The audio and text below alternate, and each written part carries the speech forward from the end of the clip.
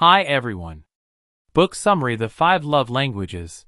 The Secret to Love That Lasts by Gary Chapman. Let's enjoy the video. Please subscribing to my channel for more great content like this. You'll be notified when I upload new videos. What happens to love after the wedding? With all the resources available, why have so few couples figured out how to keep love alive?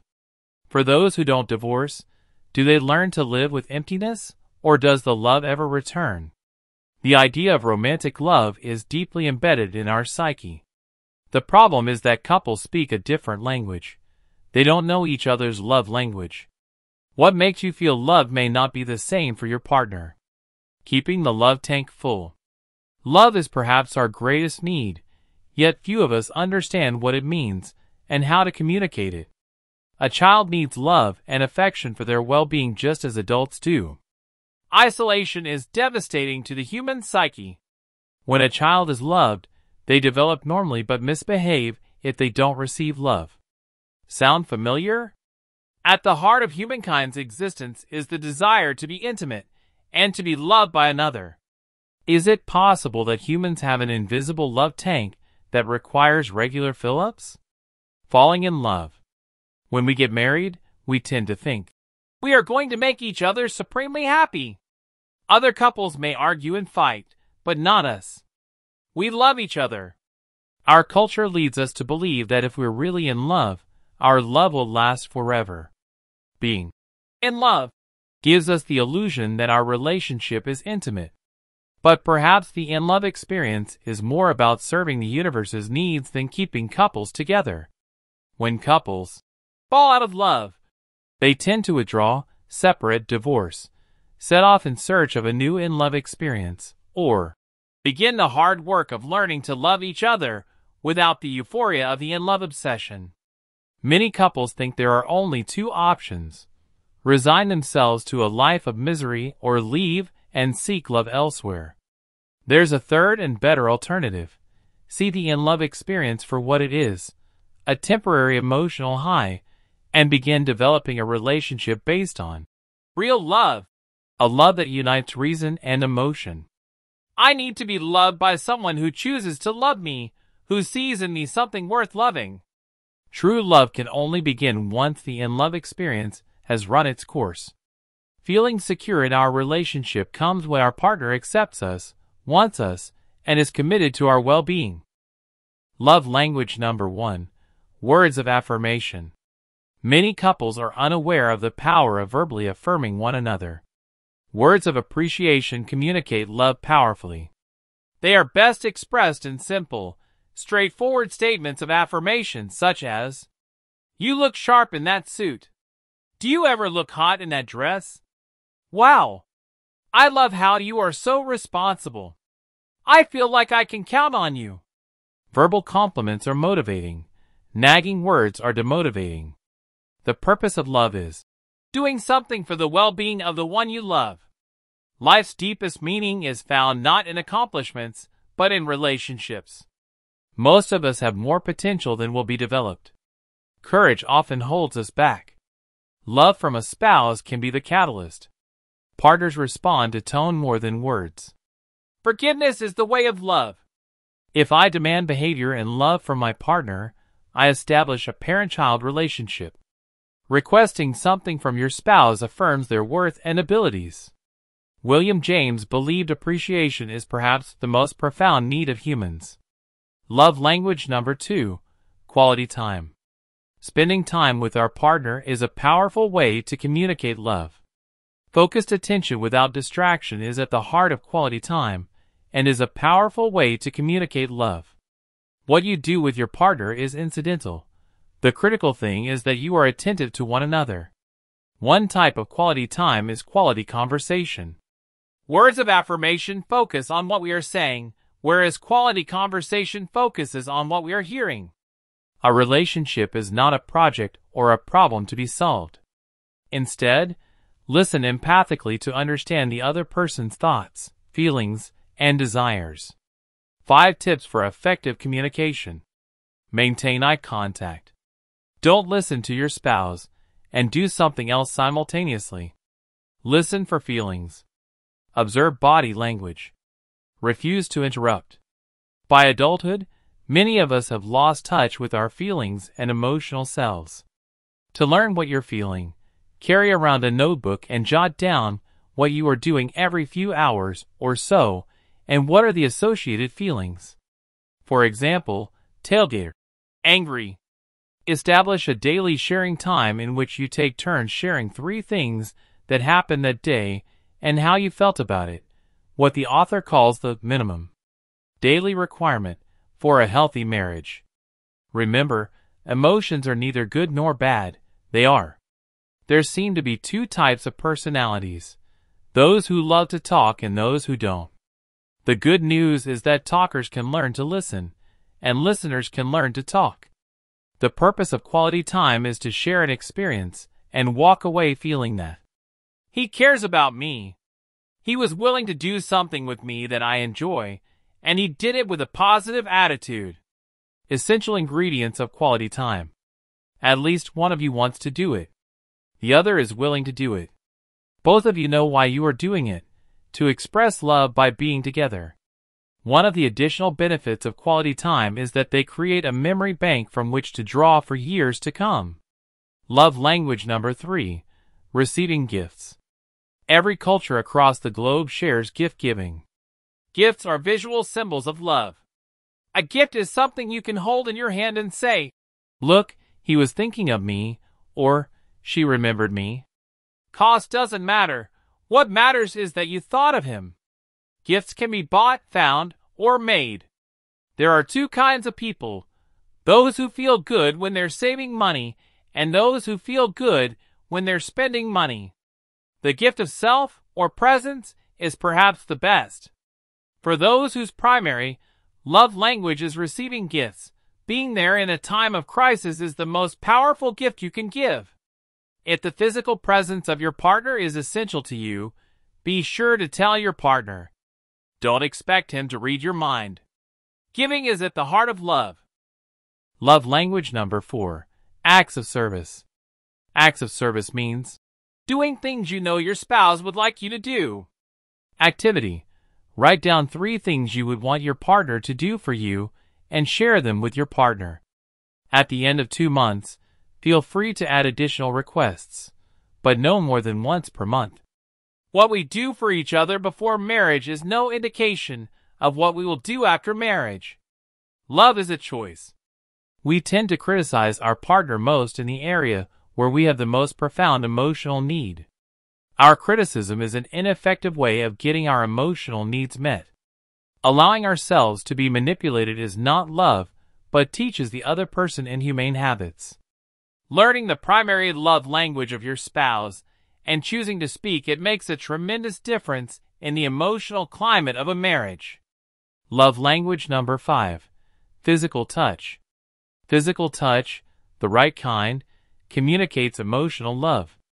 Examples of emotional love communicated through touch: holding hands, kissing, embracing, sexual intercourse, running the hand through the hair, and giving a back rub.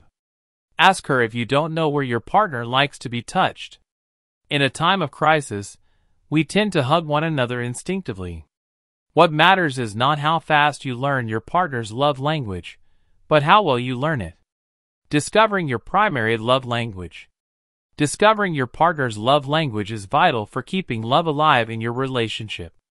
Men make a common mistake, thinking physical touch is their primary language since they love sex so much. For men, sexual desire comes from a buildup of sperm cells and seminal fluid in the seminal vesicles. For women, sexual desire is far more influenced by their emotions. When a woman feels loved, admired, and appreciated, she's more likely to want sex. When each person regularly speaks their partner's primary love language, sex takes care of itself.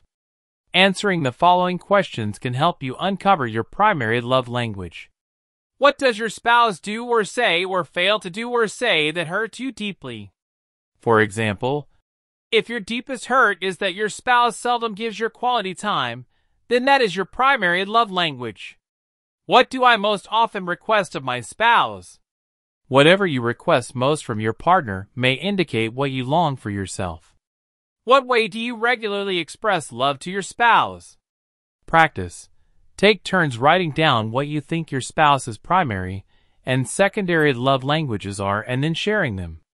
Practice. Ask your partner, on a scale of 1 to 10, how full is your love tank? Then ask, what can I do to help fill it? Love is a choice. When we express love in our partner's primary love language, we create an emotional climate that makes it easier to deal with past conflicts and failures. Emotional contentment lets us give our creative energies to wholesome projects outside the relationship while keeping our partnership exciting and growing. Men rarely leave a relationship until they've found someone outside the relationship to fulfill their emotional needs. Our actions precede our emotions. In addition to love, psychologists note that we also need security, self-worth, and significance. The need for significance is the emotional force behind much of our behavior. When our emotional needs are met, we are free to develop our potential and turn our efforts outward instead of being obsessed with our own needs. Loving the unlovely. Anger held inside becomes hate. Lack of love is perhaps our deepest emotional pain. When our partner is difficult, try this practice and say, I've been thinking about us, and I've decided I would like to be a better partner to you. So if you have any suggestions as to how I could be a better partner, I want you to know I am open to them. You can tell me now or think about it and let me know, but I would really like to work on being a better partner. Whatever the response, negative or positive, accept it as information. A personal word. I am convinced that no single area of marriage affects the rest of marriage as much as meeting the emotional need for love. What are love languages? Love languages are how we receive the love that makes us feel most loved. Each of us tends to have a primary and secondary love language. If words of affirmation is my primary love language, then I feel loved most strongly when my partner shares what she appreciates about my actions or who I am. If she says, I appreciate you driving the kids to school today, so I could go to my dentist appointment, I feel seen and acknowledged. What are the 5 love languages? Love language number 1, words of affirmation. Love language number 2, quality time. Love language number 3, receiving gifts. Love language number 4, acts of service. Love language number 5, physical touch. 1. What if I cannot discover my primary love language? Notice how you most often express love to others. What do you complain about most often? What do you request most often from your partner? 2. What if I cannot discover my spouse's love language? How does he most often express love to others? What does he complain about most often? What does he request most often? 3. Does your love language change as you get older? Our primary love language tends to stay steady over our lifetime. However, certain circumstances may trigger our need for other forms of love. For example, if a parent passes away, it can be significant to be held at that moment, even if physical touch is not our primary love language. 4. Does the 5 love language concept work with children? Children have love tanks just like adults. When their tank is regularly filled, they grow up with internal well-being. But if their love tank is empty, and they don't feel loved, they will grow up with internal struggles. Learning all 5 love languages is vital for children. Resource: The 5 Love Languages of Children by Gary Chapman and Ross Campbell. 5. Do children's love languages change when they get to be teenagers? A child's primary love language doesn't necessarily change. However, how you communicate their primary love language can change. So learning how to express love to teens can be helpful. The 5 love languages of teenagers may be a valuable resource. 6. What is the primary love language of your spouse is difficult for you? If you're having difficulty with your partner's love language, don't worry. All 5 love languages can be learned with practice. The most important thing is that you take action and do your best. As with all learning, small steps make for significant gains. 7. Are some of the love languages found more among women and others with men? It may be true that more men have physical touch and words of affirmation as their love language and more women have quality time and gifts. But I don't know if that is true. 8. How did you discover the 5 love languages? As I counseled couples, I kept detailed notes. A pattern emerged that suggested different people receive love in different ways. So I started experimenting and it worked. So I began practicing the love languages to my patients, and the love languages worked for them too. 9. Do the love languages work in other cultures? Absolutely. The book has become a bestseller for the publisher in almost every culture. However, the dialects may change from one culture to the next. For example, the kind of touch that may be appropriate in one culture may not be right in another. 10. Why do you think the 5 love languages has been so successful? I believe that our deepest emotional need is the need to feel loved. When we feel loved by our partner, we feel fantastic, and life is beautiful. But if we're ignored, we feel rejected, hurt, and our mood darkens. The 5 love languages help us cultivate love for the life of our relationship. 11. What if I speak my spouse's love language and they don't respond? Most likely, you are speaking the wrong love language. Review question 2. However your spouse responds, if you love them in their language, you will be satisfied knowing you did everything possible to restore your relationship. 12. Love you be born after sexual infidelity? Sexual unfaithfulness devastates marital intimacy more than anything else. However, that doesn't mean the relationship is over. Many couples have healed after sexual infidelity. First, the unfaithful partner must be willing to explore themselves to understand what led to the affair. Second, a couple must be ready to look honestly at their relationship and be open to changing destructive patterns. Third, individual and couples therapy will likely be helpful. 13. What do you do when a spouse refuses to speak your love language even when they know it? Love is a choice that cannot be demanded. It can only be requested. Our partner may not have learned your love language in their family of origin.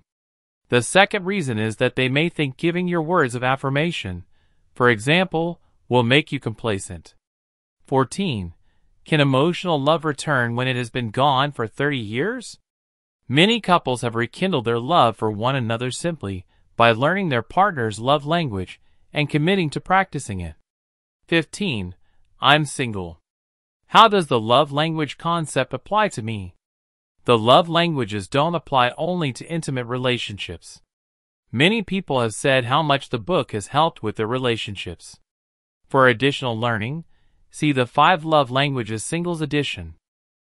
The end. Thank you for watching. Please subscribe, like and share. See you in next videos.